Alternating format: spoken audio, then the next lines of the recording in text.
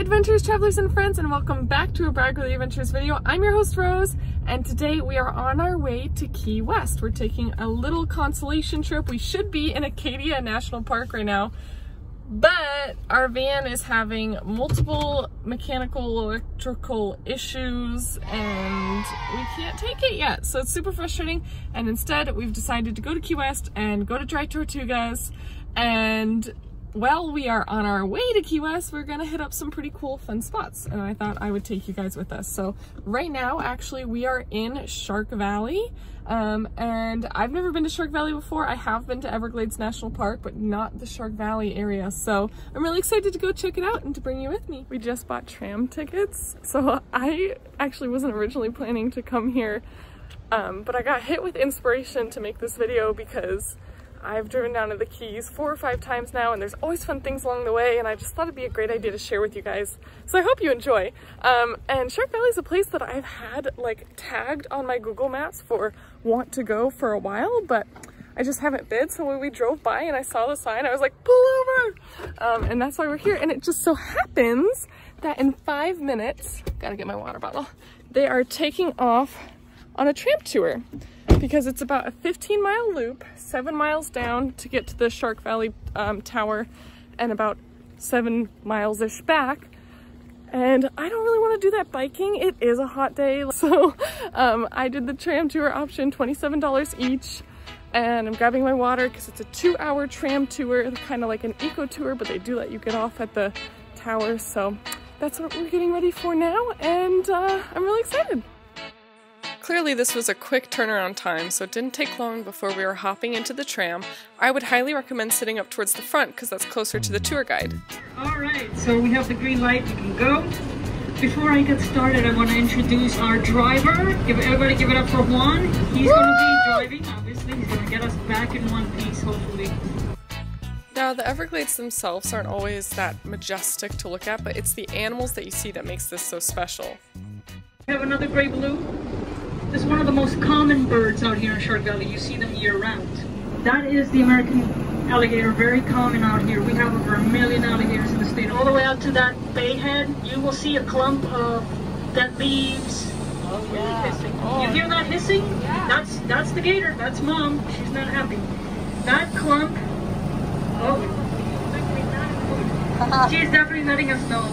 She doesn't appreciate us being so close. Why? Because there is a nest right in front of that tree island there. You see that clump of that tile, that mound of dead leaves and twigs? That is a gator nest. That is her nest. By mid-August, mid-September, the babies will hatch. This was the 3rd alligator we saw. There's quite a few alligators here, and there even is a crocodile that they've seen from time to time.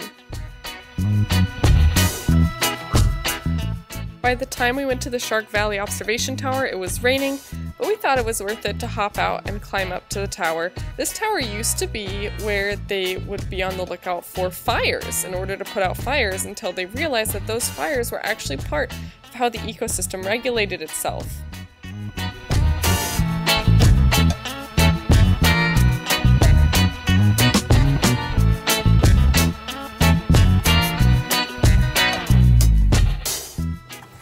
What do you think, Michael, the tour so far? It's good to see stuff, which is the whole point. And yeah, it's pretty relaxed. I'm glad it's overcast right now, so is it gonna be really hot? It started raining, and normally I don't like the rain, but it's really let the heat go, which is nice.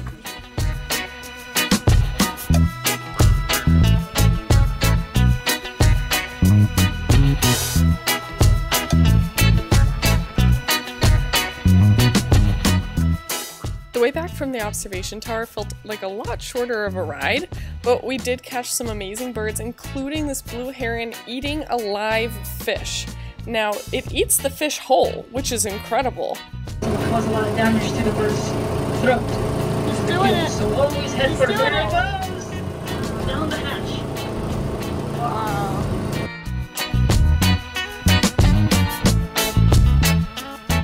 Okay, back in the car again, back on the road towards Key West. It was awesome, the Shark Valley tour. I think it was actually such a benefit that it rained because more animals decided to come out and it really cut the heat down. So that was great. And we saw a mother crocodile defending her nest. And I learned the difference between anhingas when they're boys and when they're girls. So it was just a really fun time. But yeah, back on the road. The only bad part about stopping at Shark Valley for a tram tour when you have a long car ride is you're gonna sit in a tram for 2 hours and then you're gonna sit in your car for more hours. So keep that in mind. If it had been like much better weather, I might have tried to do the bike rental and get my legs moving, but it was hot when we started and then it rained, so I was kind of really glad to be on the tram.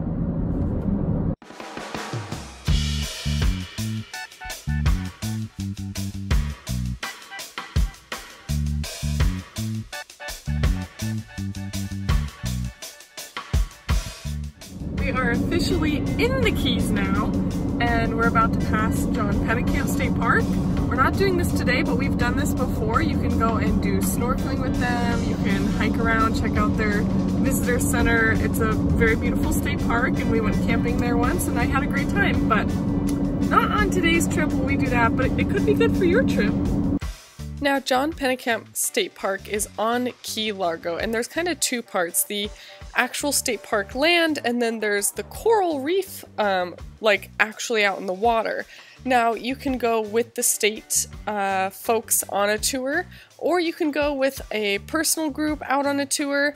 I think if you wanted to, you could take a day and camp here. I enjoyed camping here. They've got a little aquarium that you could go to see all sorts of fishies, learn about what's in the water near you. You can swim or snorkel off the beach, although when I went, the visibility wasn't that great.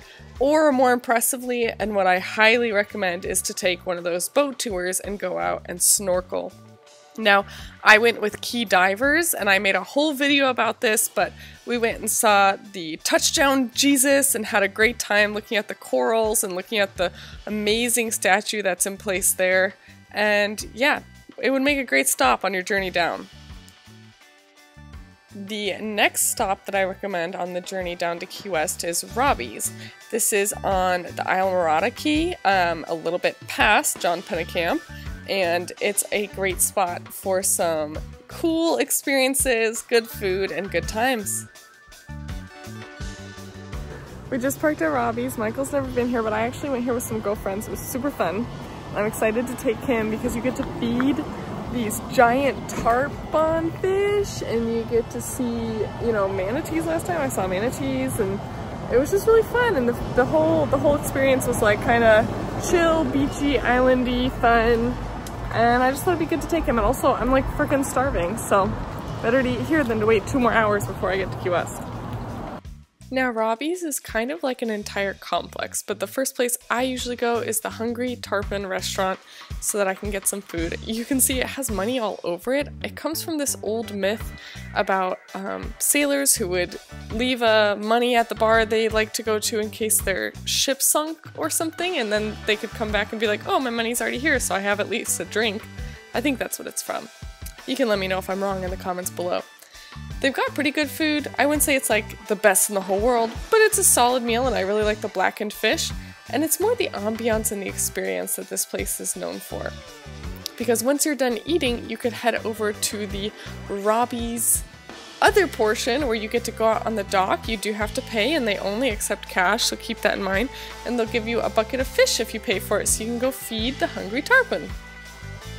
Now, I will say, having been here multiple times, sometimes it's crowded and the fish are super ready to bite, and other times the fish are a little bit full. I think it depends on what time of day you're there and those sorts of things. But regardless, it's super fun. This guy's really waiting. He can see. He can see. Look at him. Look at him. Look at him. Reach down. Hey, look at him. He wants it. Yeah. Give it to him. Is he gonna take it?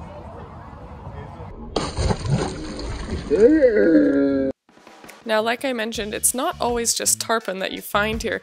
You can see some sharks over there, and on the other side of this pier, there was a manatee that I'll show you in just a second.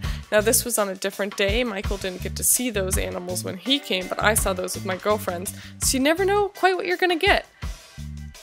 Okay, guys, we had a wonderful dinner at Robbie's, and we got to feed the tarpon.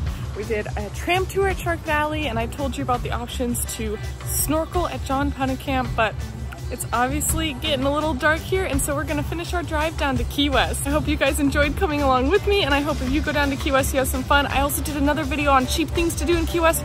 I'll link that up above, but as always, thanks so much for watching. Bye, travelers!